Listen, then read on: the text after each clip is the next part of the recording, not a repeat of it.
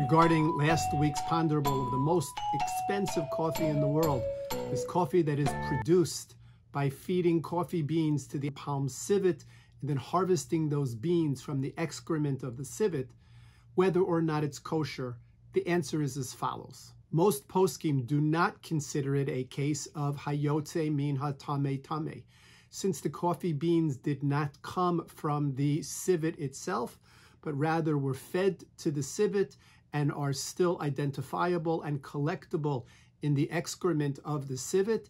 It is not considered hayotze min ha-tameh tameh. Despite that fact, Rav Zilberstein paskin that one should not drink coffee made from such beans because of the impossibility of determining whether or not there are any gastric juices or enzymes still remaining with the beans. Actually, it's the gastric enzymes that actually change the coffee bean itself.